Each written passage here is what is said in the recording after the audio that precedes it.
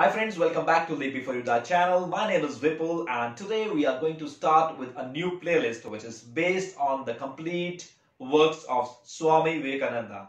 Now Swami Vivekananda needs no introduction. He was a key figure in introduction of Indian philosophies of Vedanta and Yoga to the Western world.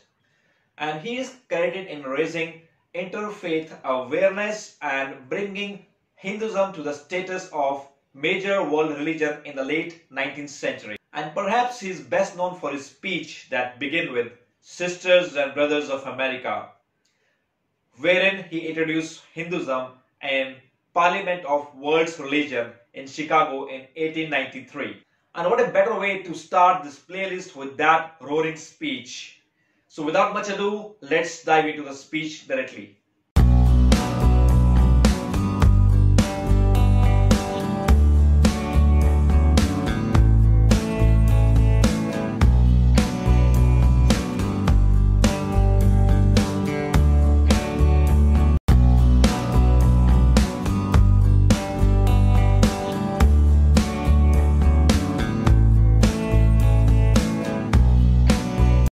Sisters and Brothers of America, it fills my heart with joy unspeakable to rise in response to warm and cordial welcome which you have given us. I thank you in the name of the most ancient order of monks in the world. I thank you in the name of the mother of religions. And I thank you in the name of millions and millions of Hindu people of all classes and sects.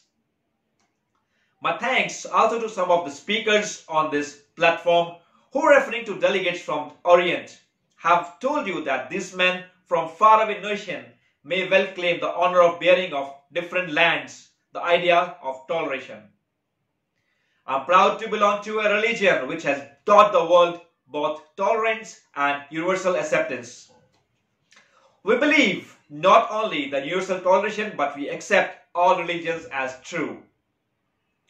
I am proud to belong to a nation which has sheltered the persecuted and the refugee of all religion and all nations of the earth. I am proud to tell you that we have gathered in our bosom the purest remnant of Israelites who came from southern India and took refuge with us in the very year which their holy temples were shattered to pieces by Roman tyranny. I am proud to belong to a religion which has sheltered and is still fostering the remnant of grand Zoroastrian nation. I'll quote you, brethren, a few lines from Haman, which I remember to have repeated from my earliest boyhood, which is very day repeated by millions of human beings. As the different streams have their sources in different places, all mingle the water in the sea. So, O Lord, the different paths which men take through different tendencies, various thoughts they appear, crooked and straight, all lead to thee. The present convention, which is one of the most august assemblies ever held, in it itself is a vindication, a declaration to the world, to the wonderful doctrine preached by Gita. Whomsoever comes to me, through whatsoever form, I'll reach him. All men are struggling through path which in end lead to me. Sectarianism, bigotry, its horrible descendant, fanatism, have long possessed the beautiful earth. They have filled the earth with violence, drenched it often and often with human blood, destroyed civilization and sent the whole nation to despair. Had it not been those horrible demons, human society would be far more advanced than it's now. But their time has come. And I fervently hope that all bell that tolled this morning in this honor on this convention may be death knell for all fanatism, of all persecutions with the sword with the pen, and all the uncharitable feelings between persons wending their ways to the same goal.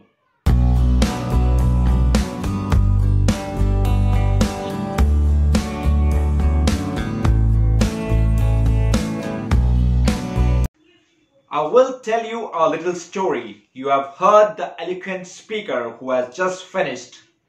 Let us cease from abusing each other.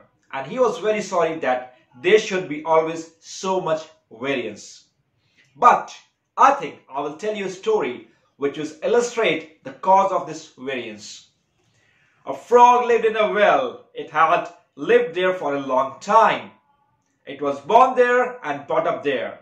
And yet, little small frog, of course, the evolutionists were not there to tell us whether the frog lost his eye or not. But for our story's sake, we must take it for granted that it has its eyes. And that's every day cleansed with water of all forms and bacilli that lived in it, with an energy that would do credit to our modern bacteriologists. In a way, it went to and become little sleek and fat. Well, one day another frog that lived in the sea came and fell into that well. Where are you from? I am from the sea. The sea? How big is that? It is as big as my well. And he took a leaf from one side and well to the other side. My friend, said the frog of the sea, how do you compare sea with your little well? Then the frog looked another leap and asked, is your sea so big? What nonsense you speak, to compare the sea with your well. Well, said the frog to a well, nothing can be bigger than my well. There can be nothing bigger than this. This fellow is liar, so turn him out. That has been the difficulty all the while. I am a Hindu. I am sitting in my own little well, thinking that whole world is my little well. The Christian sits in his little well and thinks the whole world in his well. The Mohammedan sits on his little well and thinks that's the whole world. I have to thank you, America, for the great attempt you are making to break down the barriers of little world of ours, and hope that in future the Lord will help you and accomplish your purpose.